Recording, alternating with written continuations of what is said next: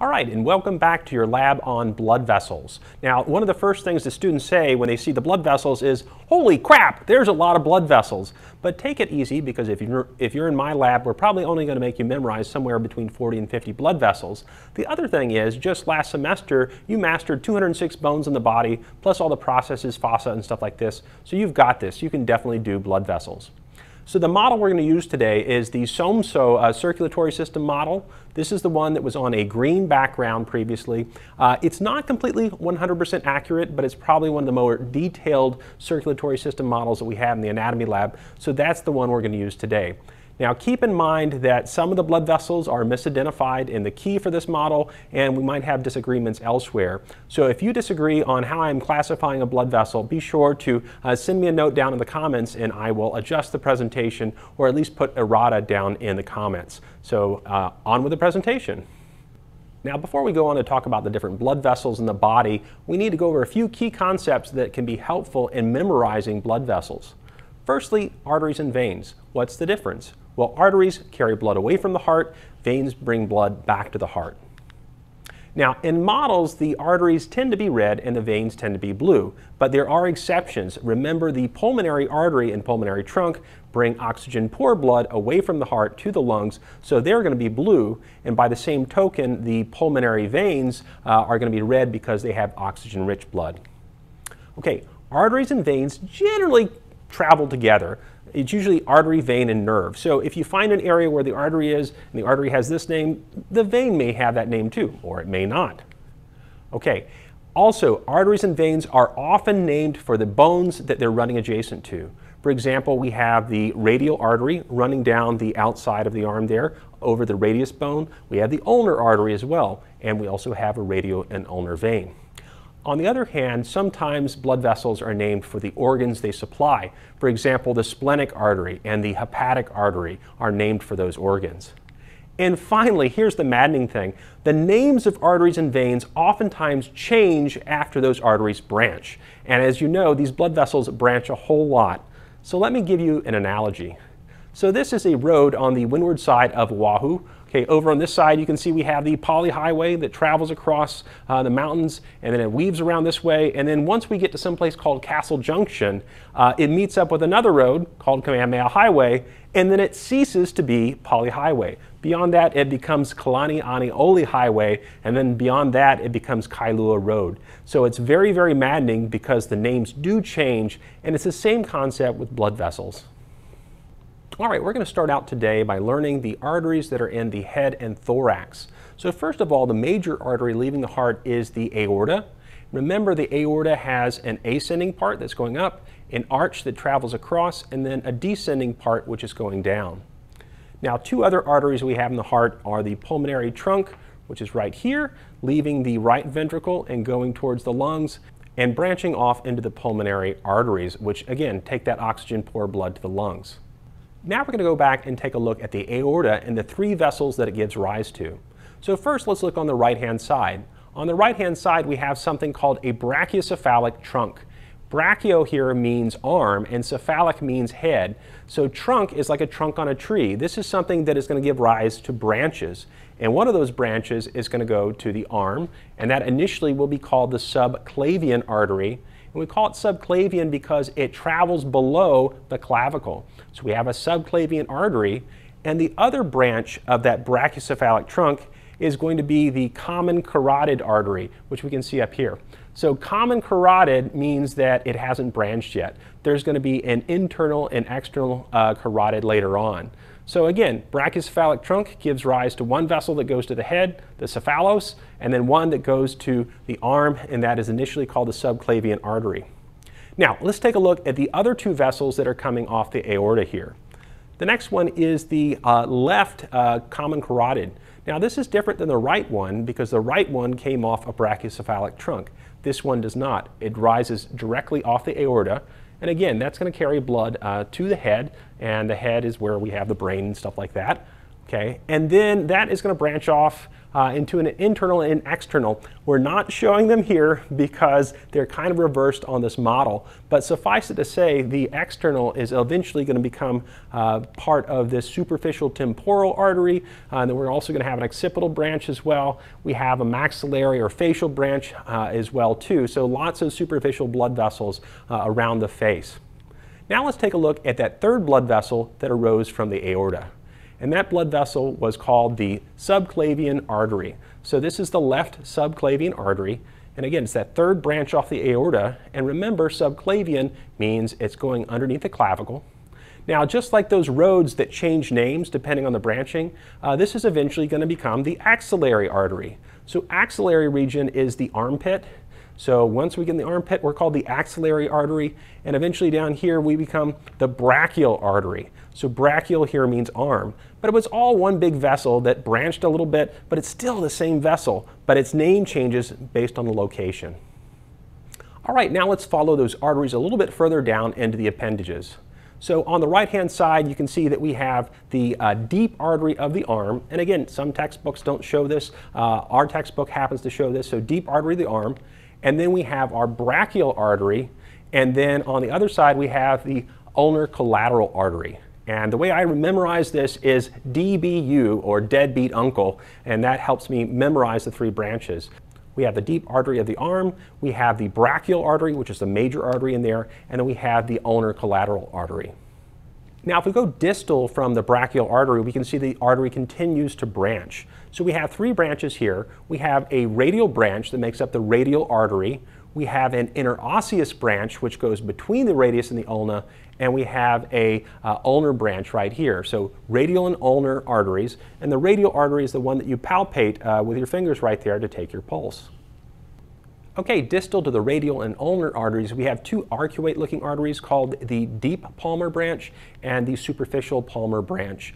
And those give rise to the digital arteries, which are right there and supply the fingers. All right, now that we've covered the arteries of the head and thorax, we're going to go back and cover some of the veins. Now, oftentimes these veins run parallel to the arteries and have the same names, but that's not always the case. Okay, first let's look at the major vein leaving the heart. And those two major veins were right here, the vena cava, which brings blood back to the right atrium. And the other major veins we have right here are the pulmonary veins, which bring blood to the left atrium once it's been oxygenated in the lungs. So we're going to follow what happens above the superior vena cava.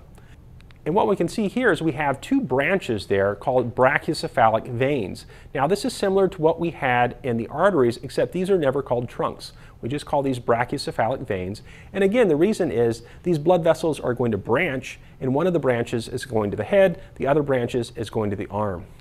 So the branches that go to the arm are going to be called the subclavian veins. Okay, subclavian travels underneath the clavicle. And then the branch that goes to the head is going to be called the jugular vein. So right now we can just see the internal jugular, but there's also an external jugular as well. And just like the carotid artery gave rise to many of the arteries in the face and the head, the same thing happens with the jugular vein. The jugular vein gives rise to things like the facial veins, to the superficial temporal veins, and the occipital veins as well. So now that we covered the veins that supply the neck and head, let's go back and talk about the veins that are in the arm.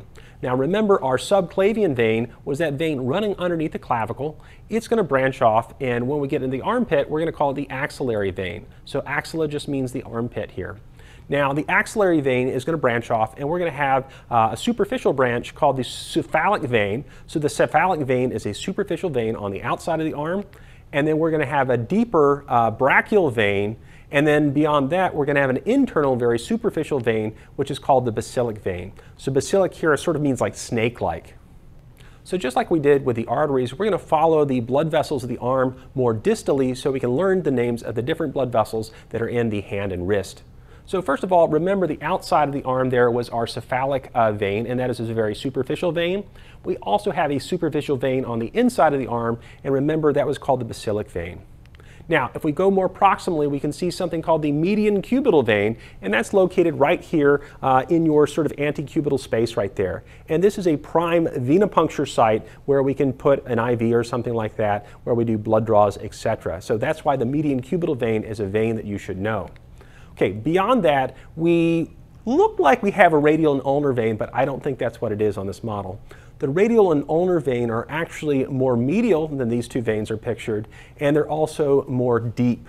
So these veins are superficial, they're on the outside, so these are just continuations of our cephalic vein on the left side and of our basilic vein on the right side. So we can't really see the radial and ulnar vein in this shot.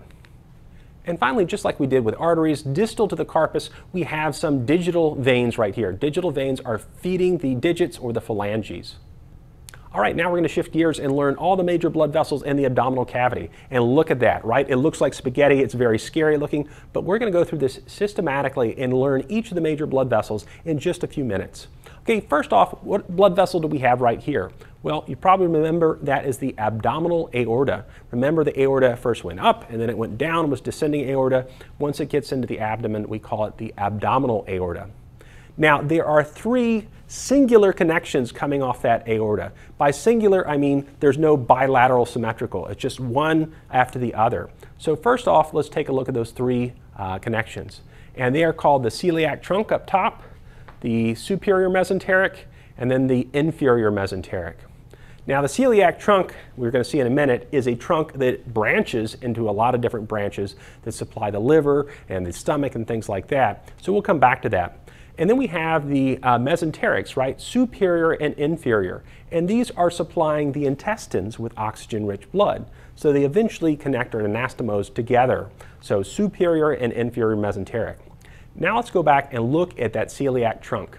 So coming off the celiac trunk, one of the first things you're going to see is that we have a gastric artery. Gastric artery goes on the upper side of the stomach there. And then we see something called the common hepatic artery. Common here means an artery before it branches and divides into something else. So the common hepatic artery is going to branch and give rise to the hepatic artery proper, which goes to the liver, and it's also going to give rise to the left gastric down here. And then finally, our last branch of the celiac trunk is going to the spleen. So it's the splenic artery, which again goes to the spleen and supplies it with oxygen-rich blood. Now, below the celiac trunk, we still have some more arteries we need to talk about, but these are paired arteries. And the first of these are the renal arteries. So we have a left and right renal artery, and these supply the kidneys with oxygen-rich blood. The kidneys are generally getting about 25% of your cardiac output at any one time, so we have a tremendous amount of blood flow going to the kidneys because their job, of course, is to filter the blood. Now, inferior to that, we have a gonadal artery and would have a gonadal vein as well. So these are blood vessels that are traveling off the aorta, they're paired, and they're going down to either the ovaries for females or the testes for males. Okay, now let's look at the branching of the aorta inferiorly. And so what you can see right now is the abdominal aorta branches into what we call something called the common iliac artery. So common here represents a vessel before it's going to branch. So we know that the common iliac artery is going to branch, and when it does, it's going to make an internal iliac artery, which is right here, and then an external iliac artery right there. So think about the name iliac. What does iliac stand for? Well, it means ilium. And right here we have the ilium bone, right, which is a big part of the hip bones. All right, now we're going to cover the veins of the abdominal cavity just like we did the arteries. So starting out, the largest vein in the abdominal cavity is the vena cava. So this is our inferior vena cava right here, and it leads to the right atrium of the heart. Now the inferior vena cava branches and supplies other organs here. We can see that it drains blood from the liver via the hepatic veins. It also has something called a hepatic portal vein. The hepatic portal vein doesn't connect directly to the vena cava, but what it does do is it connects between the liver and the intestines. And so nutrients that are absorbed from the intestines can travel directly to the capillary beds in the liver, and that's where we have a lot of exciting stuff going on, such as conversion of carbohydrates into fats, etc. All right, the next blood vessels we're going to learn about are the superior and inferior mesenteric veins. So remember, the mesenteric arteries were the ones that supplied the intestines with oxygen-rich blood, and these are going to be draining the intestines of sort of the used blood so they can travel back to the heart and eventually get to the lungs again. Okay, we also have a splenic vein which drains the spleen, and we also have a renal vein which drains the kidneys as well. Remember, kidneys are getting a lot of blood, and that blood is being filtered and then returned to the body via the renal veins. Okay, just like the aorta branched, the inferior vena cava is going to branch as well. And remember, we call that branch the common iliac. So this first branch is the common iliac vein, and that branches off into an internal and external iliac vein. And once again, that's named for the bone right here in the hip, which is the ilium. So first off, we have our external iliac artery. Remember, it's called iliac because it lies adjacent to the ilium. Now, once we get down into the thigh, that's going to branch off, and we're going to have a femoral artery right there, which is named, of course, for the femur. And then we're going to have something called a deep femoral artery. And I have two different locations penned here. The upper location is what your textbook indicates. The lower location is what the key on the model indicates. So I'll leave it to you or your instructor to decide which one is correct. Okay, above that we have something called the ascending branch of the lateral circumflex artery, and that is a mouthful. So first of all, let's break that down. Ascending means it's going up, that's true, and circumflex here means that it's surrounding a bone, and then lateral means it's on the outside and not the inside. And so if we have an ascending, we must also have a descending, and that's what we have right here. Okay, we have a descending limb of the lateral circumflex artery, which is going down towards the knee. Okay, we said before that the femoral artery was the major artery of the thigh, and if we follow that artery down into the knee, it's going to be called the popliteal artery. So the popliteal artery lies in the popliteal fossa, which is located in the back of the knee.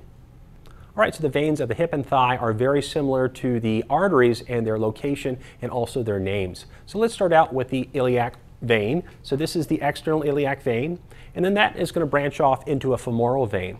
But before we get there, I want to show you those ascending and descending branches of the lateral circumflex veins in this case. And now let's take a look at the femoral vein. The femoral vein is the major vein of the thigh, just like the femoral artery was the major artery. We also have a second vein here called the great saphenous vein. And saphenous vein is a very superficial vein on the inside of the thigh. It's located very close to the surface. And this is a blood vessel that we'll actually harvest in cases when we need to do a cardiac bypass graft. And that's where we have an occluded blood vessel in the carotid arteries, and we therefore take a little bit of this saphenous vein and replace it or go around the obstruction so that we can restore blood flow to the heart.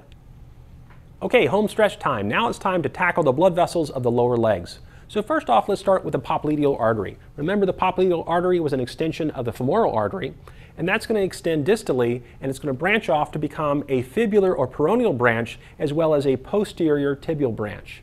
Now, posterior tibial basically infers that we're going to have an anterior tibial, and that's correct. So on the front of the shin, we have an anterior tibial artery, and that artery eventually gives rise to the dorsal pedis artery or pedis dorsalis, and this is the major blood vessel in the top of the foot. On the bottom of the foot, we have a plantar artery, again named for the plantar surface as well. And those arteries branch off to form something called arcuate arteries. So the arcuate arteries are named for the fact that they occur in an arc, and this is sometimes called a plexus. And then these arteries are going to branch and give rise to our dorsal metatarsal arteries of the foot, and eventually to the arteries in the digits themselves. So now that we've covered all the major arteries and the legs, you might be saying, well, what about all that mess up there? We are going there. We're going to go tackle this mess that's up in the knee. So again, here we jump off of uncharted territory. There's no key in this model for what's going on in the knee, so we have to consult various references, and most textbooks don't actually talk about the blood vessels in here, so we'll do our best to identify what they are.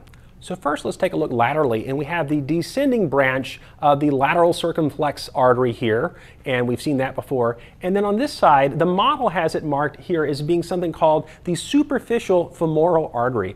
Well, if you check out your textbook, they probably don't talk anything about something called the superficial femoral artery. It's probably best just to call it the femoral artery, but just letting you know that some people call it superficial because there is a deep artery of the femur as well. All right, and then we have these blood vessels which are called genicular arteries. You're like, what does that mean? Well, genicular basically means knee, and so we're talking about the knee here. So we have a superior medial genicular artery and a superior lateral genicular artery. We have an inferior lateral genicular artery and an inferior medial genicular artery. And then in between all these, we have something called the patellar plexus or patellar anastomosis. So this is where we have a lot of different blood vessels that are joining together, and that's exactly what an anastomosis is, an area where blood vessels converge. And last but not least, on the lateral side, we have the circumflex fibular branch of the anterior tibial artery, and that is a mouthful, so let's break it down. First of all, remember the anterior tibial artery runs this way, and a circumflex branch here is going to wrap around the top of the bone, which is the fibula. So circumflex means it wraps around the bone. All right, last slide. The last thing we have to do is master the veins that are in the lower leg. Well, fortunate for you, SOMSO didn't see fit to put a whole lot of veins in this model, so there's not a lot of veins to cover. So firstly, on the inside of the leg right here in the calf, we have the great saphenous vein. Remember, that's a superficial vein on the inside of the leg. And then on the other side, we can see something called the small saphenous vein. So small saphenous vein is just a smaller external vein there. And just like we saw with the arteries in the foot, we're going to have a dorsal venous arch right here. So dorsal venous arch, and that's where those blood vessels are going to converge, and they're going to give rise to the blood vessels of the metatarsals and eventually the phalanges. So there you have it. We've done the circulatory system in hopefully under 15 minutes. So if you're having problems, go back and review this video again and work with the models that I've given you in your virtual laboratory.